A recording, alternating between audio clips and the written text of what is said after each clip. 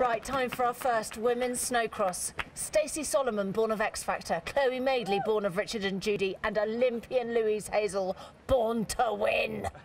It's race time. Over to Barry and Graham. Well, the men have set the standard. Can the girls do as well? Sure they can. Louise Hazel on the left, the Olympic athlete. Stacey Solomon in the centre. Chloe Madeley on the inside coming into the first bend. Stacey Solomon in danger of being the meat in the sandwich here, whereas Louise Hazel will for sure go out quickly in the outside position. The countdown. Race is ready! Bit of tension, they're being made to wait this time.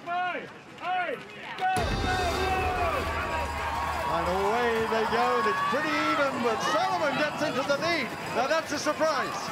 A great start from Stacey Solomon. She really needs to unleash the beast, but she's just let the other two go clean through as she went through the corkscrew. It's Louise Hazel in the lead.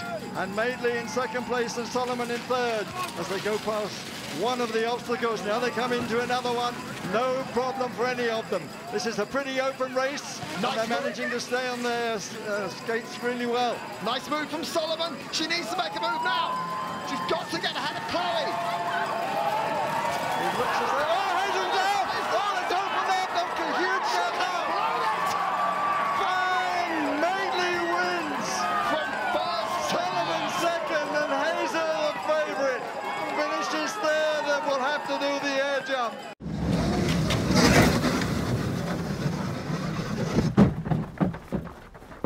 It didn't really hear him say break. So now the Middlesex and England sprinter got himself into a bit of a spin in practice on this course. He's got to put that out of his mind now.